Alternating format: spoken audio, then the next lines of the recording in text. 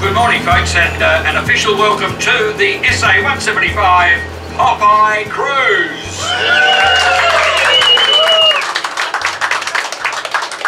Thank you very much. You can stay. I thought I'd start with a quiz. To whom do we owe the pleasure of this cruise today? I mean, in the geographical sense. Now, we're going to give you 4 choices. Is it God, Colonel William Lyde, George Kingston, or Edwin Smith? Okay, who's voting for God? Put up your hand. You're a Catholic, Cornelia. Put your hand up. Edwin Smith.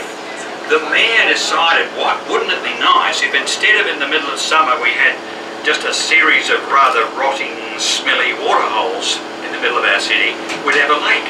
So we got a lake, and this is it. We're headed towards the weir which he developed. Before we get there, over on this side, used to be totally parkland under Colonel William Lyde's plan, but the railways came along in the 1860s. The first one went to Port Adelaide, and so they've expanded. And now, of course, we're going to expand back on them, but not with parkland, but with the Royal Adelaide Hospital. That's the site you're looking at out on the port side. In the 1930s, just along here, there were a whole series of humpings. What were they there for? Why were they there? Depression. No, depression. Yeah, it was the depression. And here and further upstream, there were just whole camps of people who had nowhere else to live, couldn't rent anywhere, and so there were a series of sort of cottage stroke humpies along here, made out of anything they could find, and they survived from late 1920s right up to 1938 before they finally got the last one. 3 weirs there have been. The first one was built in the 1860s, and it was built with, it was a wooden weir. They got some help from the people over the railway line in the jail, and it lasted, how long do you reckon? First weir. How many? 4 months. You were listening to the radio this morning. You can read my mind. 4 months it lasted because it was built the beginning of winter. In fact, by about June it was up, and by October, when you get the big floods coming down, boom, completely gone. The second weir was the one that Edwin Smith conceived of. He dreamt of this weir, and so in 1881, so it is in fact a birthday year for the weir and the lake, he develops a weir here. It doesn't look like this one. It doesn't have the big gates that can be lifted up, the sluice gates. It's actually got pipes down the bottom that could be opened, and so it survived until it too got under real pressure from floods. Never got blown away, but it was just, it was causing another problem. So this weir is actually the 1929 version, and with some variations over the years, it's still essentially the same weir. But there's about, how many metres of water here, David? 7 metres of water. So it's quite deep. Just over here, tucked in underneath the restaurant, you see the couple of gondolas? Yeah, they still use them. I was riding with Treadley around here the other night, and sure enough, the gondolier was bringing a couple downstream, presumably for a public gift.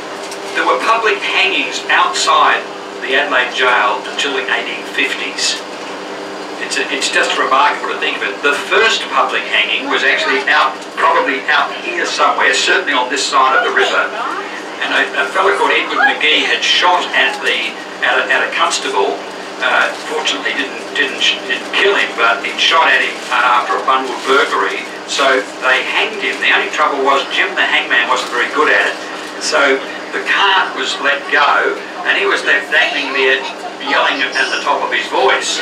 And about 500 people have gathered for this public hanging, and they've started yelling as well. They're yelling murder, which is a bit funny thing to say if you're going to hang somebody. But Jim the hangman had to come back and grab him by the legs until he stopped.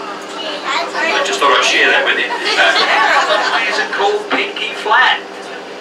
2 theories.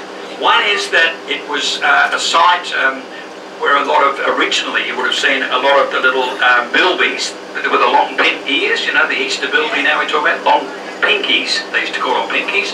Or alternatively, people would have picnics over there when it was all just pretty scrubby, and they'd drink pinky, cheap wine. Now when they beautified, this only in the 1950s actually did they get around to beautifying the area, and the City Council thought that Pinky Flat was altogether too rough a name for it. But other people said, you can't change the name of that, it's Pinky Flat. So it stayed as Pinky Flat. That's where the Queen Mum had her garden party back in the 1960s, and of course I know many of you were there. My invitation got lost in the mail, obviously. We're now going under the quite beautiful city bridge, which also has a birthday this year. 1931, the third bridge here was actually put into place. It's a concrete structure. It's actually had a real internal treatment back about 10 years ago because of problems with concrete disease. They had to do a lot of reinforcing in underneath here. You can see that it's got these, if you haven't looked at it closely, apart from this big sweeping arch here, there are two what are called bowstring arches to take the foot traffic on either side, the foot and the treadlills. The Torrens Linear Park allows you, by the way, to ride or walk, if you want to, 20 k's from Athelston in the hills all the way down to the sea without crossing a road. You go under bridges all the way.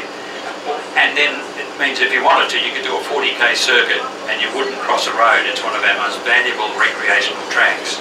This is a beautiful bridge that was completed in 1937, and the idea goes right back to the 1920s when a railway engineer designed it, but then unfortunately the Depression came along, so it took until 1937 to build it. It's the first welded steel bridge in South Australia, and I don't know if you've walked across it, but it gets a bit of a bounce up. It's actually quite springy.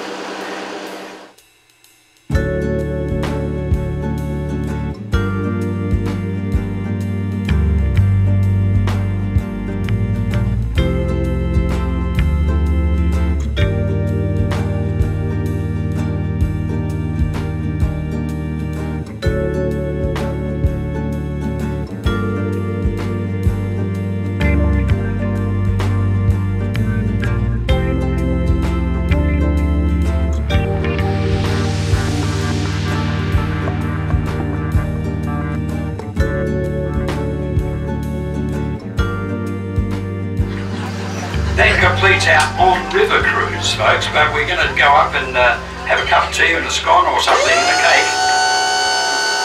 It's like the TARDIS, isn't it? Of 2001. And so we're just going to go up there, and please hang around, and we'll start the workshop on your memories of the Popeye. Well, the ones that you're allowed to tell, anyway.